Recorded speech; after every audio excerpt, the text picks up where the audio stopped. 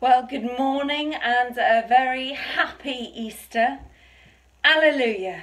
Christ is risen. He is risen indeed.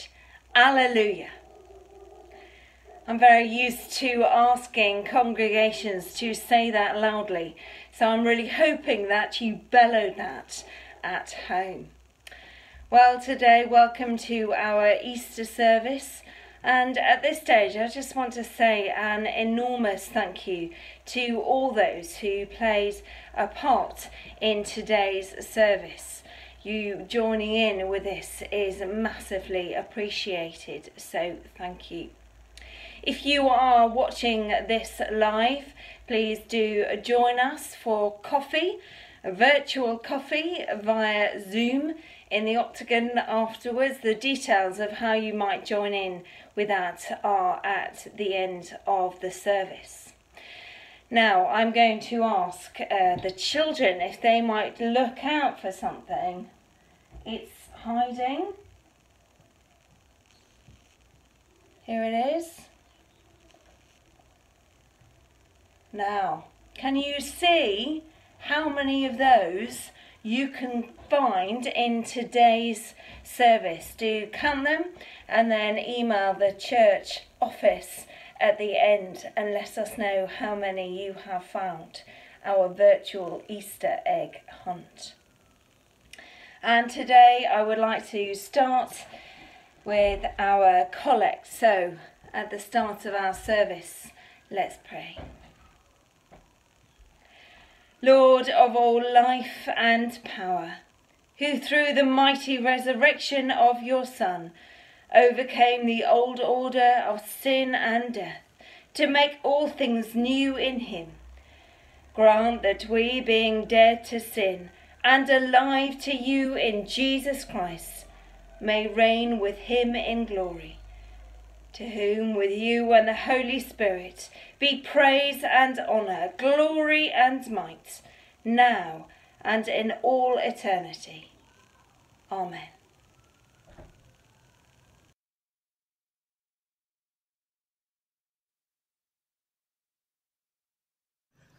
Easter for me is a reminder of renewal, hope and new beginnings, following suffering and sadness. Easter to me reinforces the reality that God loves us so much because he gave all for his children. And to me, that means we have to love others as God loves us. I like Easter because it's a time to spend with your family.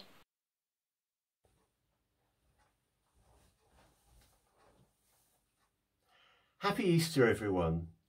The hymn, Jesus Christ is Risen Today.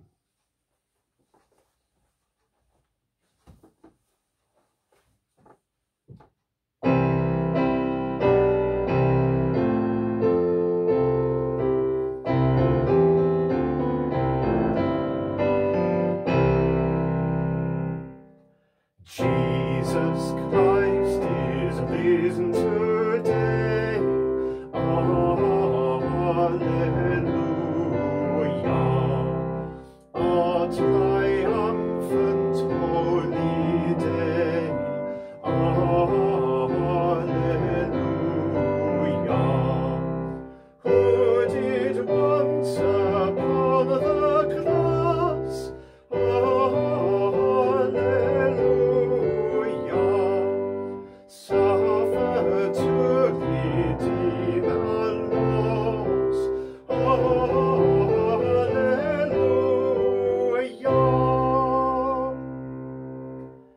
Hymns of praise then let us sing, Alleluia, unto Christ our heavenly King, Alleluia, who endured the cross and grave, Alleluia, sinners to redeem and save, Alleluia.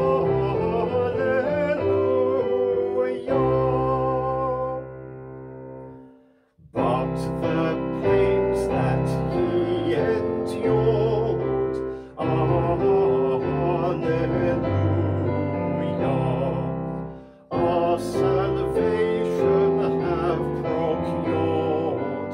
Alleluia. Now above the sky he's king. Alleluia.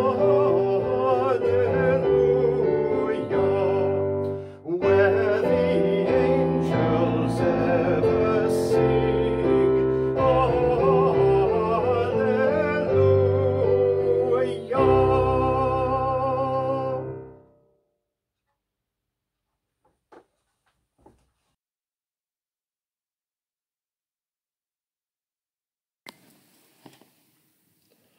Like most of us, I've been thinking a lot about this virus, about how infectious it is, hence all the social distancing, and also about how indiscriminate it seems at first, but then isn't really when you think about it.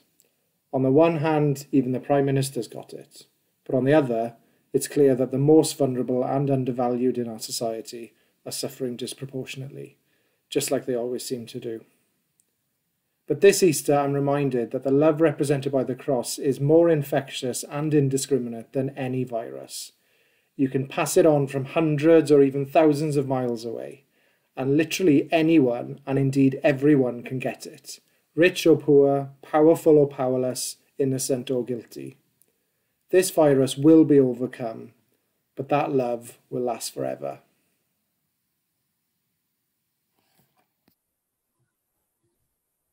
The reading is from the Gospel according to St Matthew, chapter 28, verses 1 to 10. About daybreak, on the first day of the week, when the Sabbath was over, Mary of Magdala and the other Mary came to look at the grave. Suddenly there was a violent earthquake.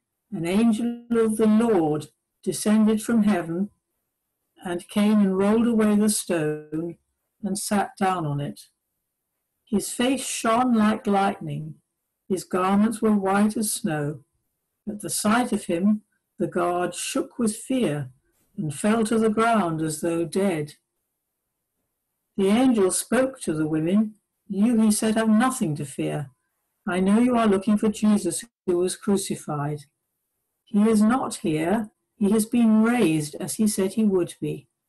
Come and see the place where he was laid, and then go quickly and tell his disciples, he has been raised from the dead and is going ahead of you into Galilee.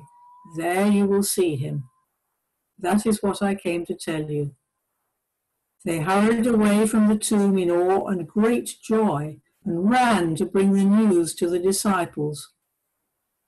Suddenly Jesus was there in their path, greeting them. They came up and clasped his feet, kneeling before him. Do not be afraid, Jesus said to them. Go and take word to my brothers that they are to leave for Galilee. They will see me there. This is the word of the Lord. Thanks be to God.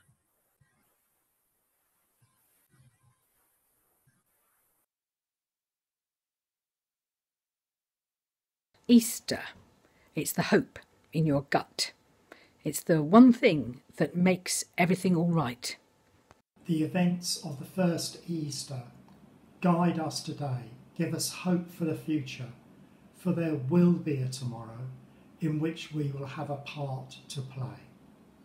I love Easter because of the lovely flowers and I love playing with ladybirds and I love the chocolate sweets and how it looks, it's really good. Firstly, let me say thank you ever so much for all your love and prayers for me and the family whilst I've been ill a couple of weeks ago now. It's great to be back and I'm really grateful for all the prayers and kind thoughts that people have been sending in this difficult time. However, today we're here celebrating Easter Day, one of the most pivotal and important parts of the Christian calendar. And what a day to celebrate the resurrection of Jesus. For my mind, it's been something that's really important over these years, and I've been mulling it each year. There's a kind of a theme that emerges each year, and I've begun to delve into it a bit more year by year. And that's to do with thinking about Easter at its heart celebrates something quite profound and amazing, which is to do with recognising that Easter does for us what we can't do for ourselves. What we're celebrating at Easter is something that what God does for us that we can't do for ourselves. I've been amazed listening to the news and hearing about all the remarkable stories to do with the efforts of humanity around the globe at this difficult and changing time, of drawing together with resources and providing hope and care in extraordinary ways. The amount of selflessness that's gone on with people giving of themselves and their time and their skills in order to help others has been breathtaking and amazing. And that's fantastic, and it's to celebrate as well. But Easter invites us to take a step further back from that and acknowledge that there are things that we can't do for ourselves that we celebrate at this Easter time. For me, these things are encapsulated in this idea that when Jesus rose from the dead, what he did was defeat the power of sin and death. Now, I think there's these two big themes that dog humanity, that kind of weigh us down and bog us down in a way which we can't get out of ourselves, not by any of our own human effort, not even by our collective effort, but it's God's work that does this, and only God's work. And these two things that kind of weigh us down are, in a way, we can think of it in terms of these things that Jesus defeated, the power of sin and the power of death. And they're like the kind of bookends of our human existence. Sin has to do with the past and our worry about the past. Sin has to do with being locked into our past in a way which we can't undo what has been done. Sin is about things that we've done that we can't undo, and it's about things that have been done to us that we can't undo. Things perhaps that have left deep scars and big hurts that have changed our lives in ways that we've not wanted. Sin has to do with the marring of the beauty of God in creation, and we can't undo that on our own. And yet, God's gift in Christ in defeating the power of sin means that we can retell the story differently. We can find a way of feeling liberated from the past rather than locked into it. Jesus defeating the power of death is like the other bookend at the end of our life, and it's to do with the fear of the future. None of us know what the future holds, but we all know that we all end up dying one day. The power of defeat of sin and death being defeated reminds us that death is not a wall, rather than a doorway through which we all pass one day. Jesus defeating the power of death means that we don't need to fear the future. Yes, death comes to us all, and of course with that the sadness, the sorrow, the upset, the sense of loss and isolation that comes too. And yet alongside all that, Jesus defeating the power of death means that we needn't fear the future, because beyond isolation is companionship again. Beyond that sense of fearing separation is the invitation to continuing companionship with God's gift of life that begins now and journeys with us through death's doorway to life with him in the future. God in Jesus has defeated the power of the past through sin, defeats the worry about the future in defeating the power of death. And that's why we, at this important day in the church's year, celebrate this fantastic gift of Easter Day, this great way of acknowledging God's gift to us of life beyond death and of being unlocked from our past by forgiveness. God's ability to work in us and give us his gift of forgiveness transfers out from us to others and makes life new and meaningful in new ways. So may Easter be for you a time of joy and celebration. May it be a means of knowing God's grace in retelling your story of life and giving you purpose and hope for the future for you and your families today. Alleluia. Christ is risen. He is risen indeed. Alleluia.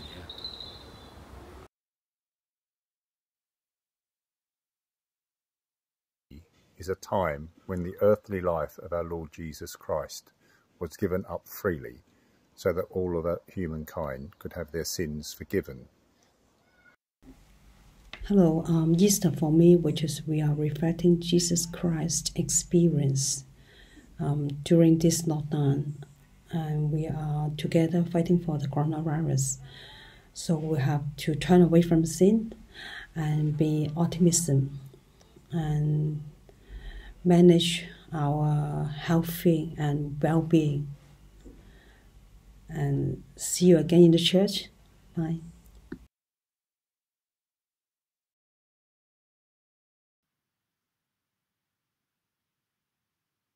We come now to our time of prayer. Many of you will know this place. It's a long and deep wooded ditch hidden away behind St Albans suburban homes, and it dates from Roman times 2,000 years ago, built by Celtic Brits in the 1st century AD, at a time when Jesus was walking the earth. And I invite you to come with me as we walk in the footsteps of 2,000 years of St Albans people.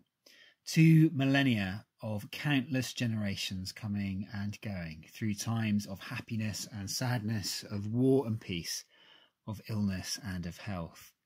So let's bring our own concerns to God in this, our time of strangeness, fear and uncertainty. Some of these prayers use words from the Corrymeela community in the north of Ireland.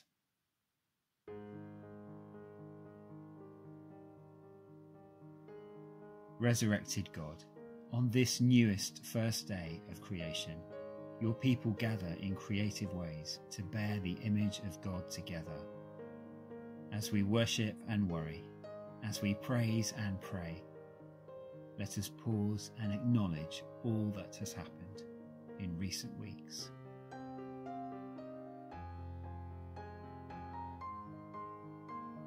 And as we bring our fears and release our tears, let us see more clearly that the world you have made is still good. Let us pray for that world. God of all people, how odd that it takes a global disease to show us that we are all one species, one family, one people dependent on you. When we bring our world before you, its leaders, its key workers, it's young and it's old, it's powerful and it's vulnerable. For those with power and wealth, we pray for integrity, compassion, generosity. For those who care and heal, we thank you for their hands, their skills, their selflessness, and we pray for protection, for energy, for hope. We pray for our community in St Albans, for the hospital, the GP surgeries, the pharmacies, the supermarkets and the residential care homes, for its now empty schools and pubs and theatres and offices, and for those who would normally work and live and play there. God of the one and God of the whole, be with those who are working from home this week, and those whose work keeps them from home. Be with those who won't go beyond the front porch, and those who stay on the front line. Be with those who must choose between doing a job they know they can do, and being the parent only they can be. May we each, in our private worry, hear your universal call to come, lay down heavy burdens and find a welcome rest. And then with our burdens lightened, may we help to hold the whole.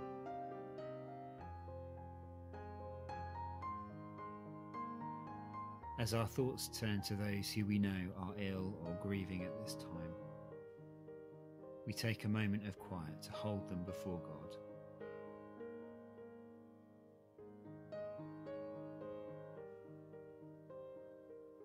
God of compassion, be close to those who are ill, afraid, or in isolation. In their loneliness, be their consolation. In their anxiety, be their hope. In their darkness, be their light. Through him who suffered alone on the cross, but reigns with you in glory, Jesus Christ our Lord. And a final prayer for ourselves this Easter.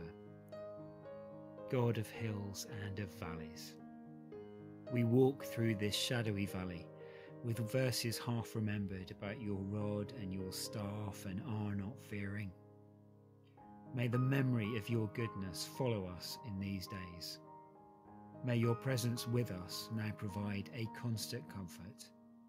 And may this darkened valley light up with the dawn of Easter hope. Alleluia. Lord, have mercy. Amen.